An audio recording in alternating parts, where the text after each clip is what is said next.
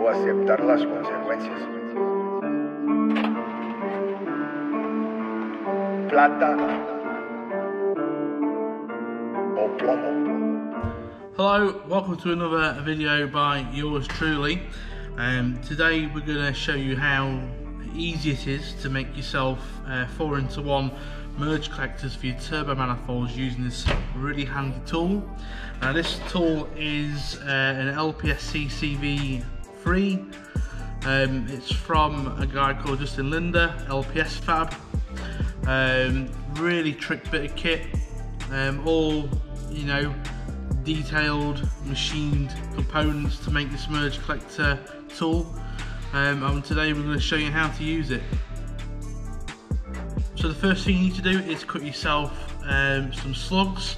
Now this is 1.25" schedule 10, and we've cut them 90mm long, or roughly 3.5 inches for you Yanks out there. So what we need to do is, the way this tool works is that this tool works out your compound rotation. So it's not just as simple as rotating 90 degrees. So today I'm going to show you how to make a 20-degree merge collector, which is what I like to use the most. So what we need to do is we need to first mark the tube. And to do this, we'll just use a square fine tip marker and just put a line all the way down the tube like so. Now I've worked out roughly that my compound rotation needs to be approximately 97 degrees. I'm sure there'll be some people in the comments that will correct me on that, but I worked out for a 20-degree collector it needs to be roughly 97 degrees on the rotation. So how do we work that out? So this is the collector cutting fixture, and as you can see we've got some degrees on the side there, so you can set your pitch angle of your collector. Obviously I set at 20 degrees, and what you can see here is you can see a lot of notches around here which show you your angle of your rotational cut, and you can see there I've got marked 0 at this side and we've got 95 at this side. Now the way this works is that it shows you notches in increments of 5 degrees, so that's why it's a bit difficult to get exactly 97. But we've got our base rotation there from 0 to 95, then we just need to obviously rotate it slightly past 95 to get our 97-degree rotation. So how this works is what I like to do is, as I've already just said, I like to just put a marker pen on 0 and 95. And then what we need to do is this line that we've already pre-drawn on our little slug here. So now we need to put our slug in the jig. Now what we need to do is we need to line up this mark here to the 0 mark on the fixture and tighten it down, line up, and then what you end up is with that, and you can see how the line on the slug is lined up with the 0 point on the fixture. Stick that in your bandsaw, do your first cut, keep the fixture clamped in to the vise in the bandsaw, loosen the fixture.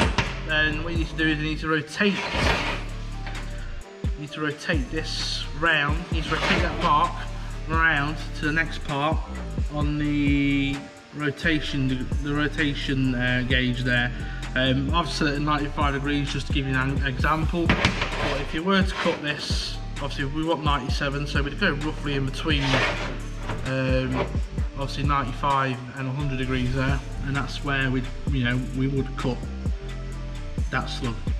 So that's the boring explanation process over. So we're going to quickly cut all 4 of our slugs in the bandsaw, and then we'll show you the results once we've got them all cut.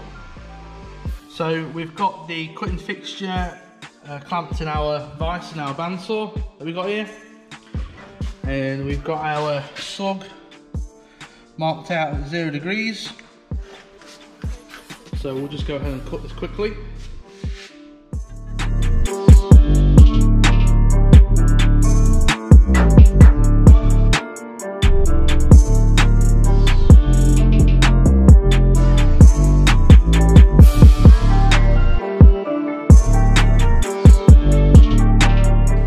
we've done a first cut, so now we're going to loosen it from the fixture. I'm going to take that mark round 95 degrees and then just slightly over to roughly 97. Lock it down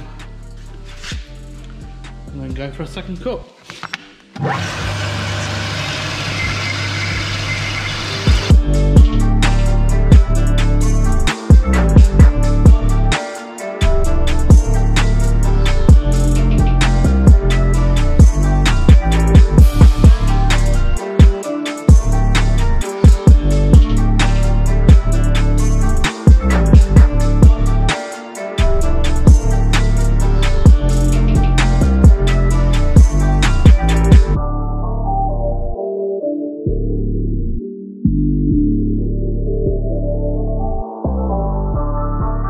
So that's all 4 pieces cut. Now what we need to do is we need to clean these up, give them a quick linish before we can actually put them together to make a collector. Now one thing you will find is, I'm not sure if you can just see there, is you can see where it's just sort of, the blades walked off the edge of the tube here. Now no matter what I do, no matter how slow I cut with my bandsaw, that will always happen. You know, I've just accepted it's going to happen. But it's really simple to fix with an angle grinder, with like a little flat wheel, or we're just going to use the linisher. So what we're going to do now is we're going to quickly clean all 4 of these up, give them a quick polish, and we'll tack them together.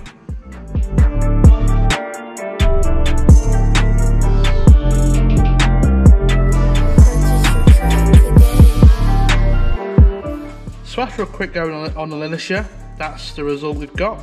As you can see, we've got rid of this little lip, this little tang. So all we need to do now is repeat the process we've done on this one with the other 3. So there we have all 4 segments linished flat, and we'll just briefly show you how well they match up together. If I can get it on camera. I mean, you can see we've got a real tiny gap there down at the bottom.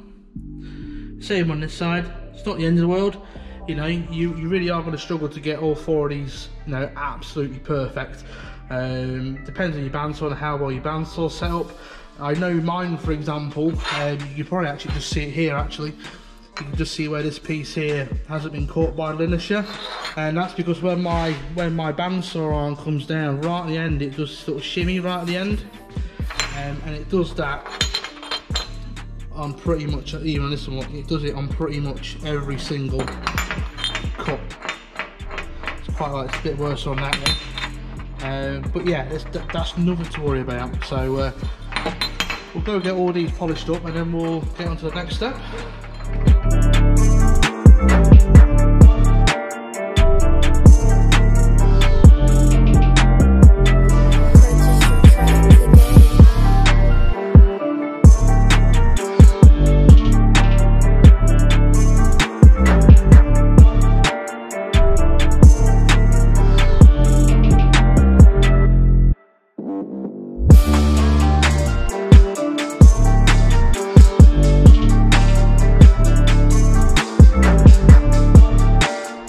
So that's all 4 segments polished, linished and deburred, ready to weld together.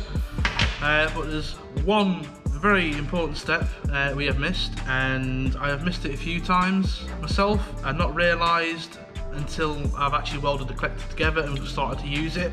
But before we weld all these together, we actually need to put a bevel on the end of this collector before we weld them together. Otherwise it's just going to be nigh on impossible to get a decent bevel on, you know, once all 4 are welded together. So we'll just go quickly bevel all these and then we'll get it all tacked together.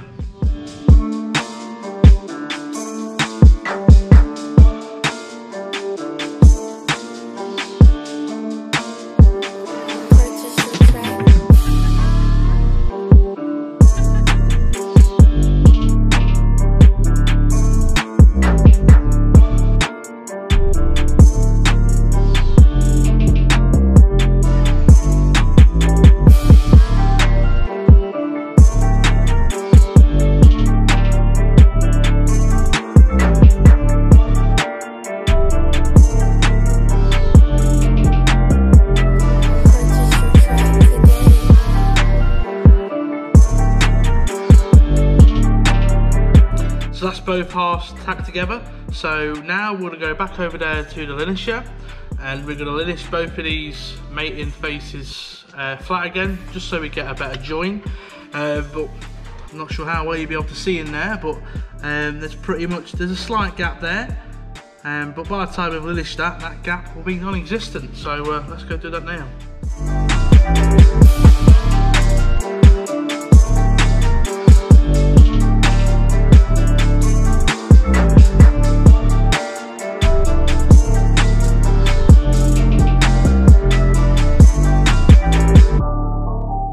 So that's the merge collector all tacked up. Really happy with how this collector's come out. Just going to try and show you inside there on the camera. All the gaps are closed up. Really happy with how it's come out. Look at my ugly face through there. Hello. So yeah, the next step would be we will then cut the collector down to the required hole size, whether it be like a Garrett GTV band, T2, T3, TFO35, TDO5, whatever. And then once we cut it down, we would weld the inside, and then we would weld the outside, and then finally weld this to the flange. So if you're interested in seeing what manifold we use this collector for, click the video card just here. We build a Colt CZT TFO35 stock location tubular manifold, and this is the exact collector we're going to use in that build just now. So yeah. So once again, thank you for joining us, watching this video. If this video has been anywhere helpful to you, consider giving a video a thumbs up. Subscribe, share, tell your nan, all that bullshit. If you have any suggestions for any future videos, pop a comment down below. If you're interested in seeing how I fabricate bits and bobs or tips and tricks of the trade, just ask down below and we'll consider making a video about it. So yeah. Thank you for watching, and we'll see you shortly in the next video.